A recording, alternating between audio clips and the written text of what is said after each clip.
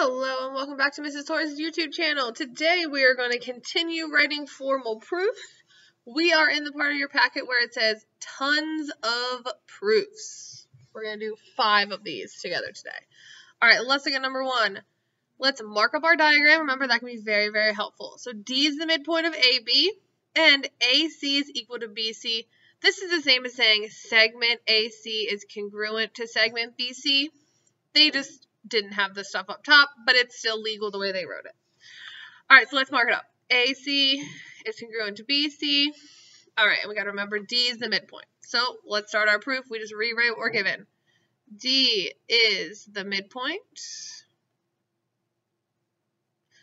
of AB, and AC is congruent to BC.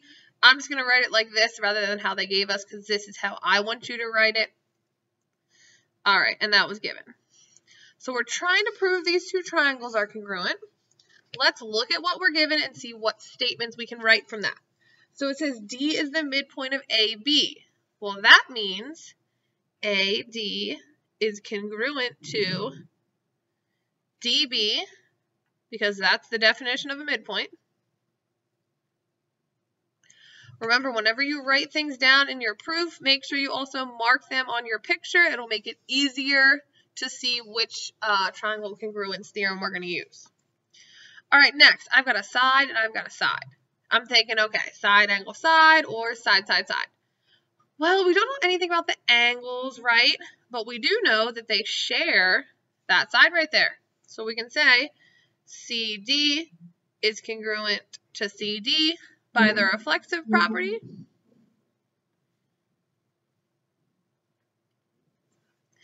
And in turn, the triangles are congruent by side, side, side. Now, there are 2 extra rows in this proof. I am not going to give you any extra rows in your graded proofs. So when you get your graded proofs, if this was given, you would have exactly 4 rows. So I won't give you any extras. I just decided to be a little nicer this year. All right, let's look at number 2 then. So number 2, we are given angle 1 is congruent to angle 2. So that's here. And triangle ACB is isosceles. We need to remember what isosceles means. This means 2 congruent sides. All right, so let's just write what we're given. Angle 1 is congruent to angle 2. They just are using the measures, so they're using the equal sign. I'm going to stick to what we've been doing. It means the exact same thing. And triangle ACB is isosceles.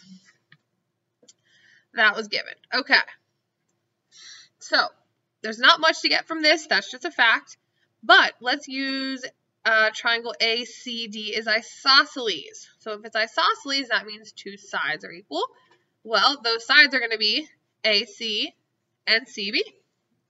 So AC is congruent to CB by definition of isosceles. Okay, so what else can we figure out? Do we know anything about these angles? No. Anything about these angles? No. Well, they share something, right? So CD is congruent to CD, again, by the reflexive property.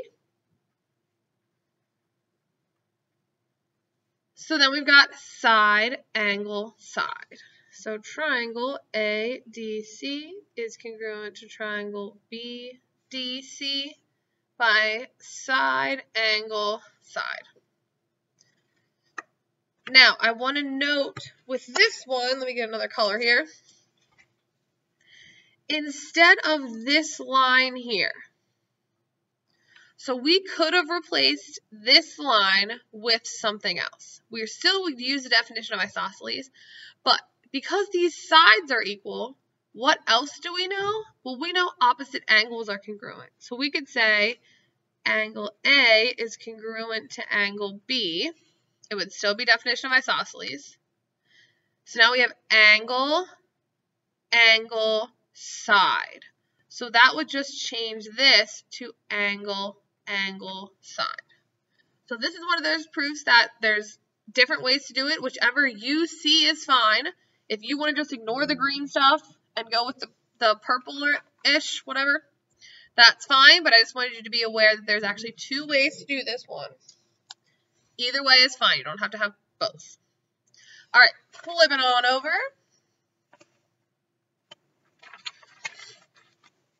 Let's check out number 3. So number 3, we've got this little picture over here. We are given QR. Remember, two vertical lines means parallel. So QR is parallel to ST. Let's mark that. And QT is parallel to RS. Okay. Now, fun fact, does anyone remember what this is called? All sides are parallel? Well, pairs of sides. This is a parallelogram. That's what our next unit is. So, just a heads up. All right, let's write down our given. QR is parallel to ST, QT parallel to RS because that's given. Okay, so remember, when we're given parallel lines, we're thinking corresponding angles, alternate exterior angles, alternate interior angles. In this one, our parallel lines are here and all of our angles in between. So we're thinking corresponding angles or alternate interior angles. Well, if we redraw this over here, so QT and RS, and we think of that as a transversal.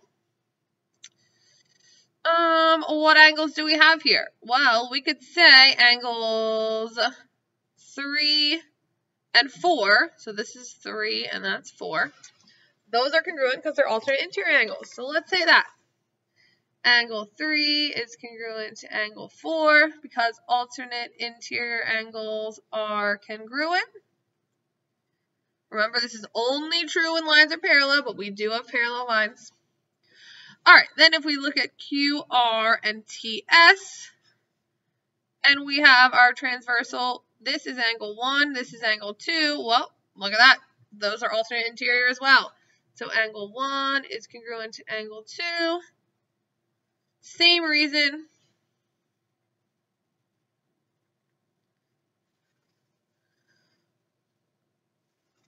This one, we actually need an extra box here. I think when I made the key, I put these on the same line, which is totally fine. Or we can just add an extra box down here. All right, so now we have 1 and 2 are equal, 3 and 4. I know it's getting a little messy.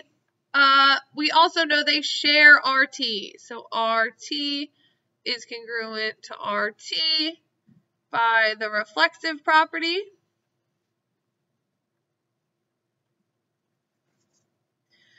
And then we have enough info to say the triangles are congruent by angle, side, angle.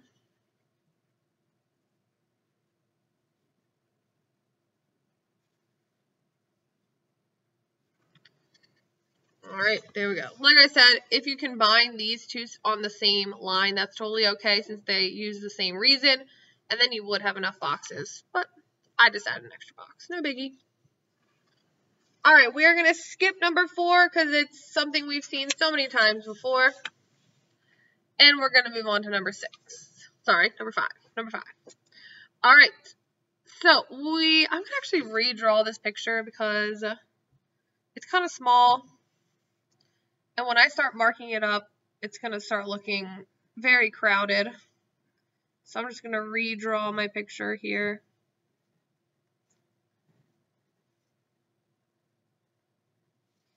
I think this is F, P, and C. Okay, so like I said, I just redraw this picture exactly because once I start marking it up, this little one gets a little crowded. Okay, so again, we've got T up here. So we're trying to prove FPT is congruent to CPT. Okay, cool. My diagram is right. All right, so we are given angle 1 is congruent to angle 6. Angle 7 is congruent to angle 8. Let's mark it. So we've got 1 and 6 are equal. And then 7 and 8 are equal. Okay, cool. That was given. All right, what else can we do here? Well, we have some supplementary angles, right? 1 and 2 are supplementary. 5 and 6 are supplementary. 1 and 6 are equal. So remember, that means like if this was 100 and this is 100, well, that means 5 is going to be 80. Well, 2 would also be 80. So no matter what 1 and 6 are, 2 and 5 will be that same number. So we can say angle 2 is congruent to angle 5. And we can say definition of supplementary. Remember, supplementary means we add to 180. All right, so now we've got here and here. All right, so we've got 2 congruent angles in these triangles. So we're thinking either angle, side, angle, or angle, angle, side. Well, can we prove anything about TF and TC? No, not really, but they share a side. Good old reflexive property. TP is congruent to TP by reflexive property. And that means we've got angle, angle, side. So triangle FPT is congruent to triangle CPT by angle, angle, side. So really the only different thing that we saw there is the definition of supplementary. You will need to use this at least once on your graded proofs. I think it might just be once, but I just want to make sure we're good with that. All right, last one that I want to do together, number 6. All right, so I'm going to redraw this picture again. These are very small, and I like to write kind of big. So I'm just going to redraw it. A, B, C, D, E, and then 1 and 2. Okay, so we're given BE bisects AD, and angle A is congruent to angle D. Okay, so we've got angle A and D, and of course that's given. We can't pull any info from that, that's just a statement, but we do know that BE, so that's here, bisects AD. So that means C would be our midpoint, right? So we can say AC is congruent to CE by definition of bisector. Now, one mistake that I see a lot of people make is they also say that BC is congruent to CE, but we don't know that. We're not given that DA bisects BE. We're just given that BE bisects AD. So we don't know anything about BE except that it is a bisector. Okay, so now let's look what we've got. We've got an angle, we've got some sides. Okay, so we're thinking, well, we've got lots of possibilities. But when we have these pictures, we definitely know that we have what type of angles in the middle here? Vertical angles. And we know vertical angles are congruent. So angle 1 is congruent to angle 2. Vertical angles are congruent. Okay, do we have enough info to say the triangles are equal? I think we do. Angle, side, angle. So triangle ABC is congruent to triangle DEC by angle, side, angle. Because that side is in between our 2 congruent angles.